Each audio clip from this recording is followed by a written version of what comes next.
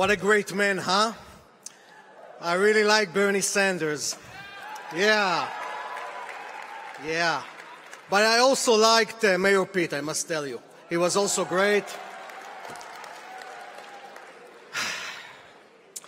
Dear friends, it's an honor and a privilege to be here. Wow, look at that. Amazing. You know, I attended your first ever convention 10 years ago on my first year at the Knesset. And the work you have been doing since is utterly remarkable. J Street has become a beacon of true and just values and of effective progressive politics, not only for the American Jewish community, and not just as an ally for us, progressive and pro-peace Israelis. You became an important political player in the US national political scene, affecting all Americans and millions of others around the world, and for that I wish to thank you from the bottom of my heart.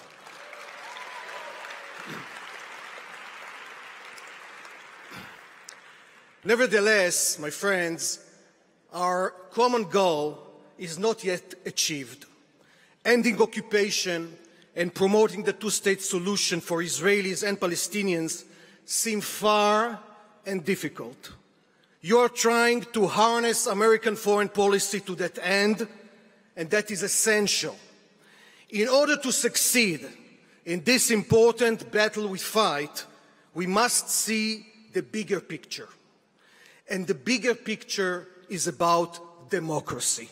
We are fighting to save democracy. We are fighting to stop racism, discrimination, lies and deception. We are fighting to stop fascism.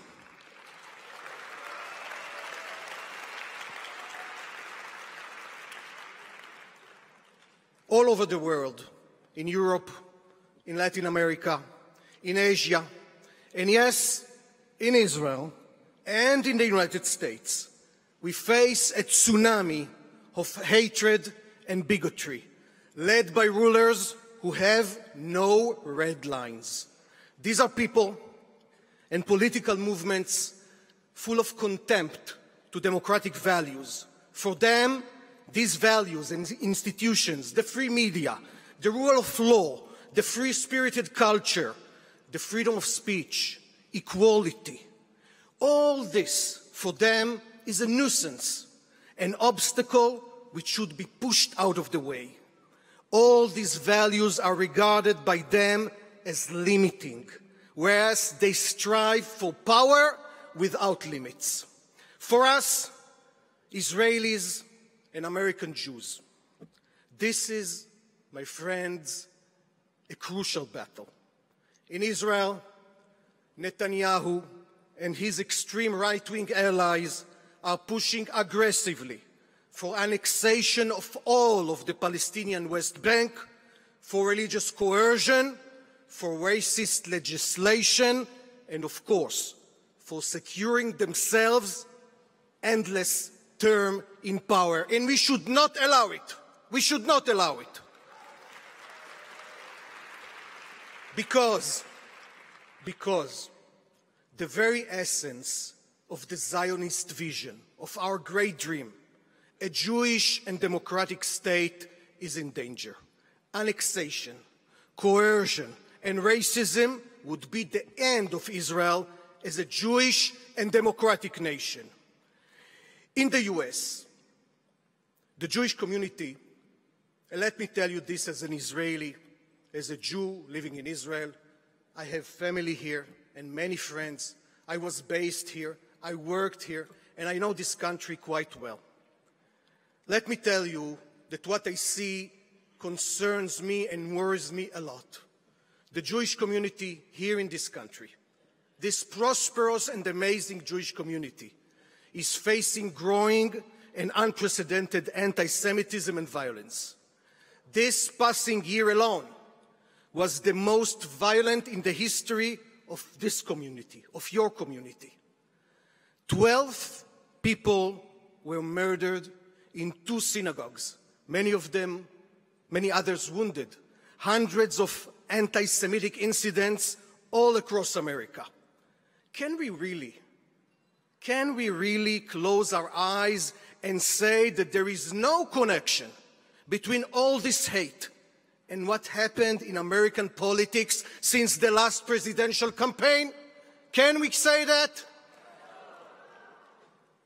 Those people attacking synagogues in Pittsburgh and San Diego, and people attacking a synagogue in Halle, Germany, on Yom Kippur, are one and same. And it is the same people, same criminals who burn a Palestinian boy in Jerusalem to his death. There aren't many sides to that, as your president put it after Charlottesville, Virginia. There are only two sides. Either you are for democracy, for human rights, for peace, or you're against it. And each and every person in the US, in Israel, in France, or in Brazil should ask himself and herself, where do I stand? Which side am I supporting? And this is the same fight and the same challenge in Israel and in the US. You cannot separate the fight against anti-Semitism from the fight for democratic values. It's the same front. You cannot fight against anti-Semitism and be quiet when Muslims or gay people are targeted. One,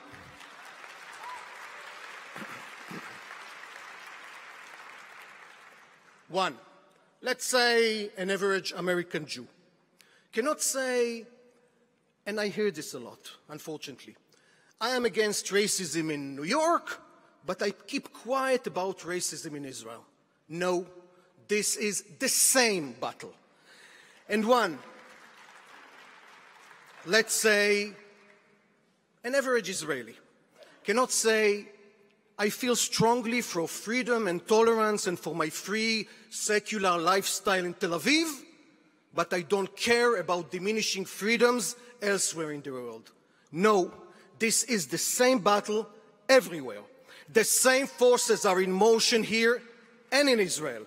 Sometimes even, by the way, the same people and the same money. And in order to counter and defeat them, we have to be much more active and do it together. It's a two-way street, my J Street friends.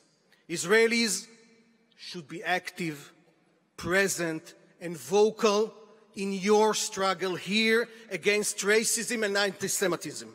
We should not follow Netanyahu's foreign policy in putting all the eggs in one right-wing Republican basket. You know,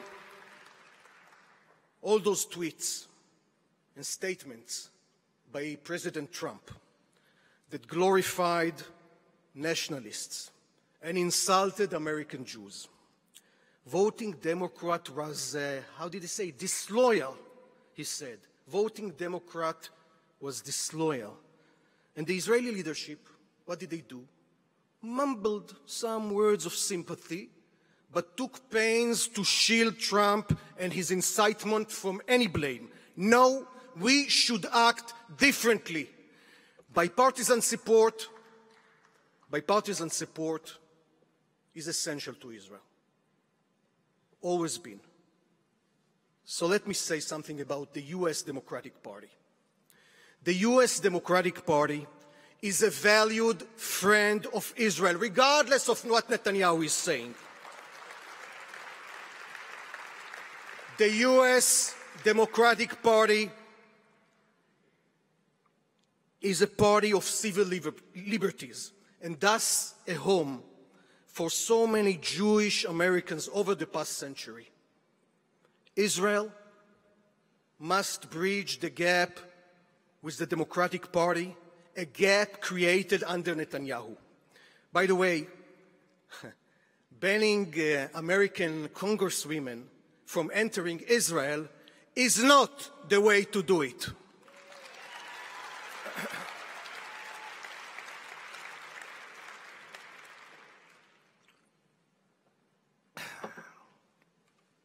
At the same time, American friends of Israel should not follow Trump's lead in giving Netanyahu, the settlers, and the coercists a green light for annexation and discrimination.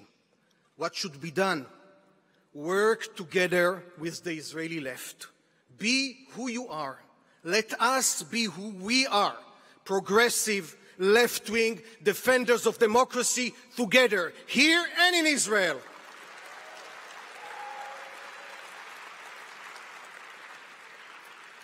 Let us work together on the two-state solution, but also minority rights, on LGBT rights.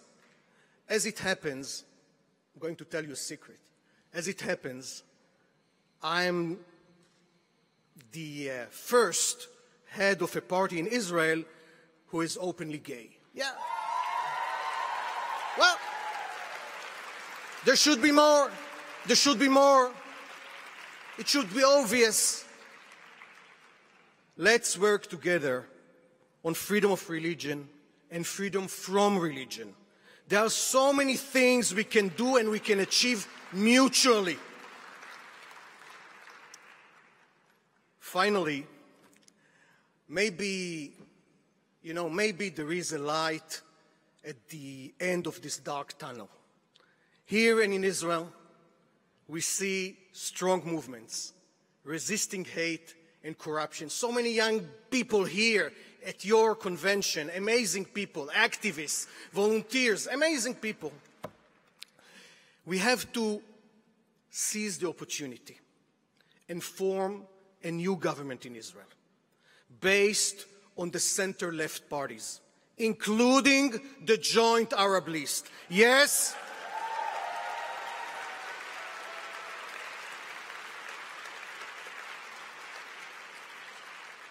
and I'm telling this to you as head of a Zionist party, as an Israeli wishing to achieve Jewish-Arab partnership in Israel based on equal citizenship.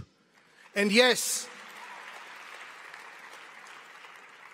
Netanyahu and all the right-wing racist parties must realize there is no future to Israel without Jewish-Arab partnership. This is a cornerstone for us.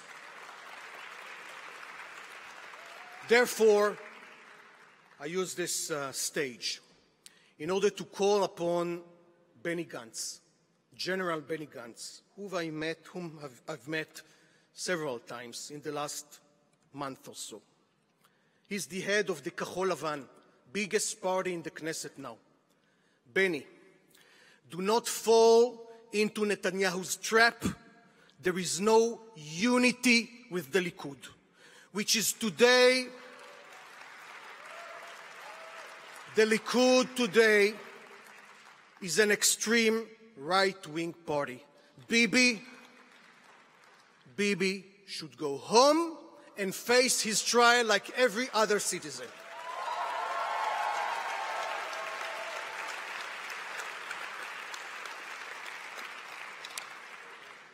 Benny Gantz, we have lots of hopes from you.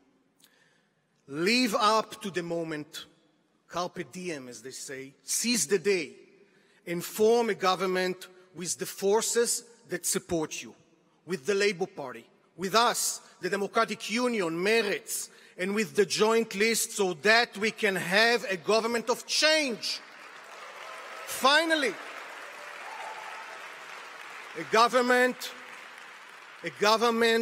that will restart the peace process, fight racism and bigotry, reinforce social justice, and you say it a lot, tikkun olam. You know, this is the meaning of Jewish values. This is the real Jewish courage. Ve'ahavta lereacha kamocha, right? What is hateful to you, do not do to your fellow. This is the whole Torah, said Hillel the elder. So let us follow that. so we could all be proud in our beloved Israel. We love Israel. I'm an Israeli, I'm patriotic, I love my country, and I want it to be equal and just and peace, with our neighbors. This is the Israel, this is my Israel. I think this is also your Israel. And friends,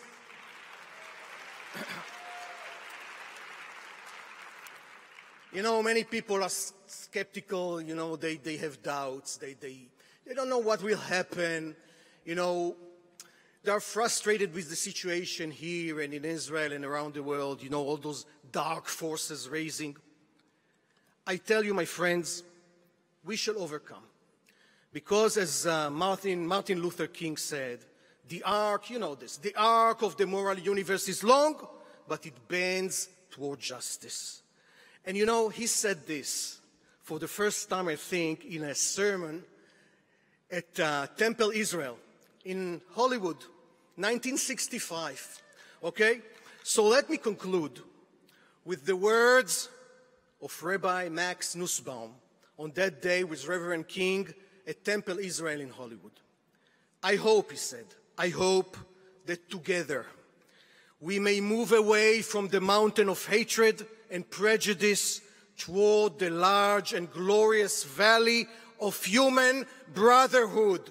That's our ambition, that's our goal, and we will achieve it. Thank you very much, my friends. Thank you. Toda rabba lachem. Toda. Thank you very much.